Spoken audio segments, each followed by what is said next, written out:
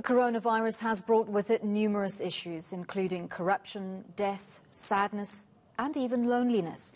Those who've recently tested positive will be forced to spend this festive season in isolation to ensure they avoid spreading the virus to friends, family and loved ones. The operations director from the South African Depression and Anxiety Group, Cassie Chambers, joins us now to discuss this further. Cassie, thank you very much for your time on this Christmas Day. The festive season is usually a time of high suicides due to the numbers of people who spend this time without the love and support of family and friends. Are you worried that isolation due to the pandemic will exacerbate the situation for many?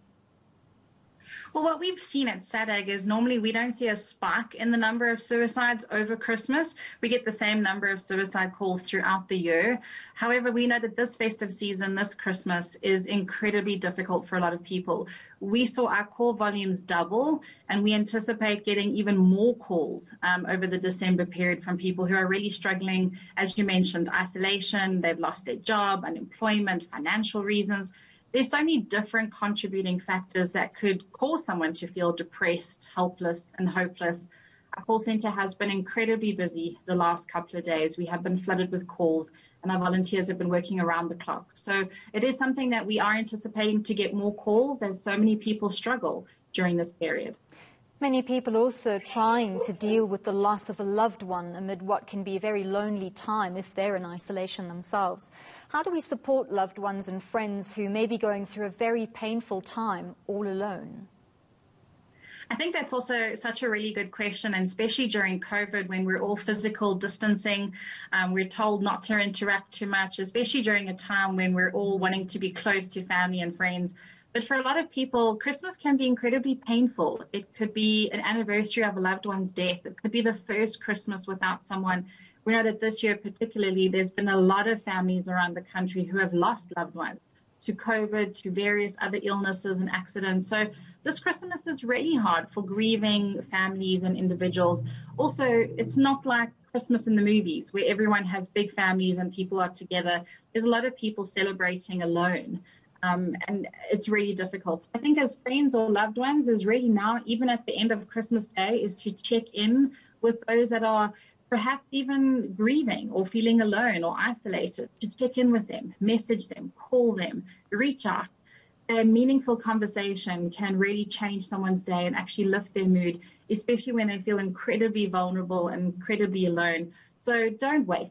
Really do reach out and check in and make sure that they're okay. And if you are concerned, you too can reach out for help for them, and you can contact SADAG or any other support services available, and we can also reach out and help them. We are still open, and our volunteers are there waiting to help people.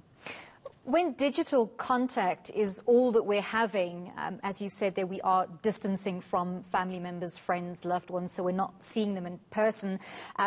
And when all the contact that we have is via a device, it could be via WhatsApp, a message, it's not always necessarily via video calls. It's easy to miss those signs that someone is really struggling and in need of urgent support. What should we be looking out for? It's so easy to send a funny picture, a message or SMS or WhatsApp to reach out, but we don't really get a sense of how that person is doing. And normally on social media and how people interact via message can often be what they want people to perceive. But picking up the phone and having a real conversation, you can hear their voice, you can hear if they're sounding down, you can ask more questions. Leading questions. So I do encourage people, like if you know that someone's alone and you want to check in on them, phone them, give them a call so you can hear their voice. If you are concerned, ask directly. So how are you really doing? What are you struggling with today? It's rated from 1 to 10.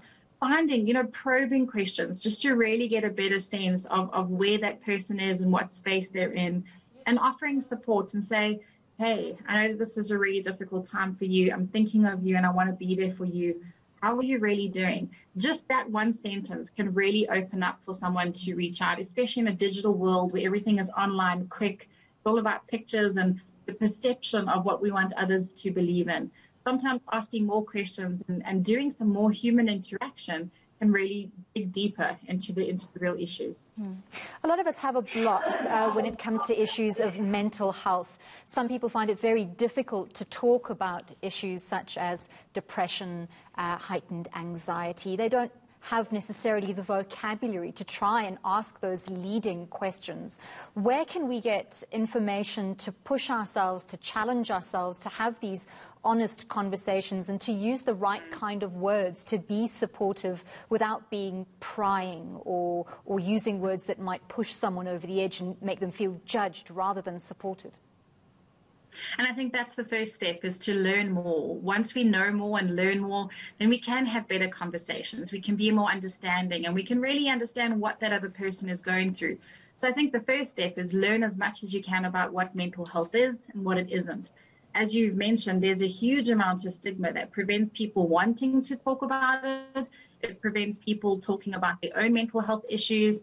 So going to SADAG's website, learning what it is, what it isn't, how to talk about it, what to say, what not to say, you can go to www.sadag.org, and we have loads of information, short videos that you can watch to really understand, whether it be for your own mental health, whether it be someone in your household or someone that you know of. You can go there and learn so much about mental health so that when you do have a conversation with someone, you're empowered and you know how to start that conversation. Not everyone has to be a mental health professional to be an expert to have that conversation. Sometimes it's just from understanding can go a huge way to really having a meaningful conversation with someone who perhaps really needs it and feels all alone. Well, thank you very much for having this meaningful conversation with us today. That was Cassie Chambers, the Operations Director from the South African Depression and Anxiety Group.